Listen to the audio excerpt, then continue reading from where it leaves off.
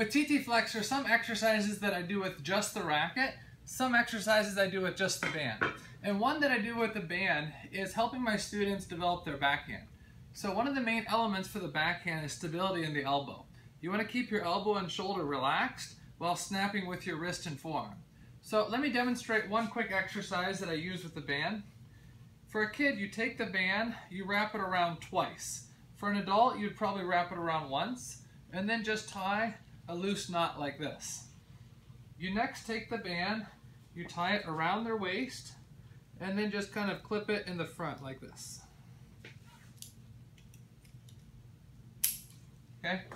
Next, they take their racket, take your racket, and just practice your swing.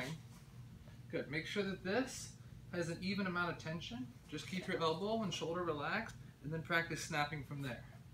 Good. So see, basically what the band does is it holds it in place.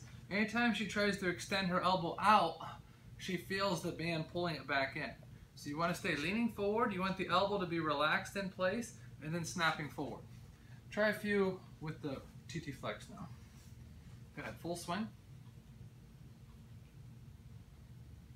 Good, so as you can see, the band basically just holds the elbow in place where it should be. So let's do a few without the band now. Go ahead and take that off.